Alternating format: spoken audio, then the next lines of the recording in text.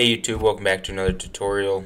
Today we're going to be covering how to deploy a VPS on Linode. Just some brief information before we get started. This tutorial is targeted for beginners of the cloud market, I guess you could say. And yeah. Also, if you plan on signing up for Linode for any reason, I'd appreciate if you use the refer link in the channel description, just because I get a kickback if you sign up for it, and that's a nice way of supporting the channel. It doesn't cost you anything extra. But yeah, let's go ahead and get started. First up, you're going to want to go over to the Create drop-down menu right here. Next, you're going to be prompted with a drop-down menu that looks similar to this. Depending on what features they have at the current time you're deploying, whatever. Anyways, the only thing you have to be worried about here is the Linode button. Go ahead and click that. And as you can see, we're prompted with a little screen that looks like this. And yeah, so here's basically where the magic happens. Alright, so first, you're going to want to choose the distribution of your VPS. If you're just starting out, I recommend going with the Ubuntu choice, as I always have, just because I feel like it's a little easier with the beginners here. And yeah, I'd go ahead and choose 1804, just because, as you can see, that's LTS, or long-term support. And yeah, it's got a few more years until it's going to be deprecated, like 1810 here in 1904. Alright, next up, we're going to want to choose the region of where we're deploying the VPS. And you're going to want to choose a location close to your house or close to where your target user base of the VPS is, just because that will ensure that when they're requesting data from the VPS, they're as close to the server as possible, which will minimize latency and ping. Anyways, for me, that's going to be Newark, New Jersey. Going down, we're going to see a list of plans here on Linode. And as you can see, these are the standard plans. They also have dedicated CPUs. That's going to be for, as you can see here, full duty workloads.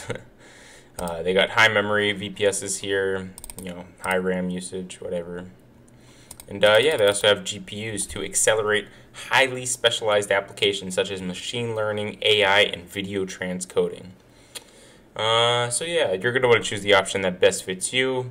And if you are a beginner to Linode, you're going to want to go over to the Nano Plan here and choose Nanode. And this plan is going to run you about $5 a month, or 7/5 of a penny an hour. But yeah, they sort of hide the smallest plan over here on Nanode for some reason. I don't know why. If you're just starting out, a Nanode server should be enough for whatever you're trying to accomplish, as long as you're not, trying to do anything that requires a GPU here. Anyways, let's go ahead and scroll down to the next option. And as you can see, we are prompted with something called a Linode label. And what this is just a label of what you want the server to be called when you're in the Linode panel here. It just makes it easier to identify which server is which. So for me, I'm just going to call this server 1, because that's the first server I'm deploying. And you can also have tags here. That basically makes it useful if you have multiple VPSs for different businesses. And basically, you can tag each VPS for depending on what business it belongs to. Alright, scrolling down, you have a root password here. That's optional to put in. I'm not going to, because I have my SSH key uploaded to Linode. But if you are new to Linode, you're going to want to put your own root password in here. And basically, this is the password you're going to be typing into the VPS when you're logging in as root. As you can see, it is called the root password. Scrolling down, the last panel we see here is optional add-ons. And as you can see, it consists of backups and private IP. If you don't know what a private IP is, you're probably not going to want to use it. I will say that it is useful if you want to communicate over Linode's,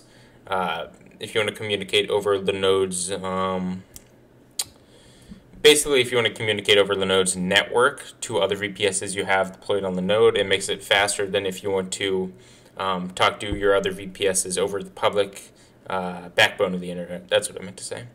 Anyways, since it's free, I'm going to go ahead and check that. And yeah, as you can see, there's also a backups add-on. And basically what this does is it creates a daily backup, 2 to 7 day old backup, and a 8 to 14 day old backup. So you have a total of 3 backups in Linode, and Linode basically handles all these backups automatically. Yeah, it's pretty cool, especially if you're doing something that's critical, that basically always needs backups. That's a good option to enable. But since it does cost an extra $2 a month, I'm not going to enable that. And as you can see on the right here, there is a Linode summary, and basically this just shows you what OS you have, your region, server plan, and the label, and then also how much it costs, which is very important. Alright, lastly, you're going to want to click the Create button. And as you can see here, the server is booting. And yeah, you got a lot of useful information here. You got a lot of analytics of what your server is doing. That's going to become available once the server is deployed. You got a monthly network transfer, and basically that's going to be your bandwidth cap on how much your server can, I think it's upload, I believe, but I could be wrong. Or actually it's both. It's upload and download for the month. So for the Nanode server, that's going to be 1 terabyte a month you have, which is plenty unless you're going to be streaming videos for a couple hundred people. Anyways, as you can see, the Linode has been, or the Nanode, excuse me, has been deployed. And yeah, I'm not going to show you how to SSH into the server this video, but I will show you that you can just click Launch Console here. And as you can see, it's connecting via Weblish. And we're going to want to put root here. And so since I didn't use my localhost machine, I'm not going to be eligible to use my my SSH key, which means I'm going to have to type in that root password I entered earlier, which fortunately I believe I know. And looks like I do not know it, which is a bummer.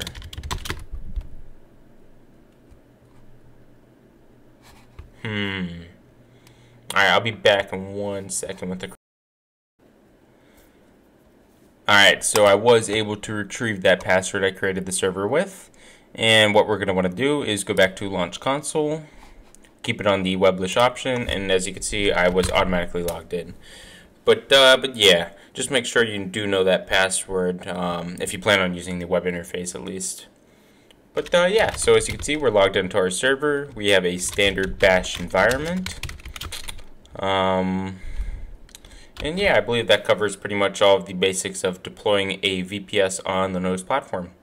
If you have any questions, please let me know in the comments section. I do reply to pretty much all questions in the comments section, regardless of what they're asking. Yeah, if you have a video suggestion, go ahead and let me know. But yeah, take care.